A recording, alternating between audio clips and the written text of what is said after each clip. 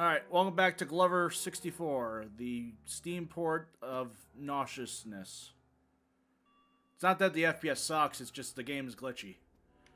Alright, so where we left off was the pirate area. Oh yeah, this is the only game that uses seagulls as like a sticking point. Oh, and you missed it. Glover didn't scream. He would go, "Ah!" Lobster? Get away from my ball. I'm going to Red Lobster. Oh god, it's the eyes again. I can't. I can't do the eye. Well, no, I mean, I could do the eye trick. Let me get my ball. Nope. Alright, now get rid of the lobster. Red Lobster! Alright, Mr. Sword, I am done using you. Ow! We ride together, we die together.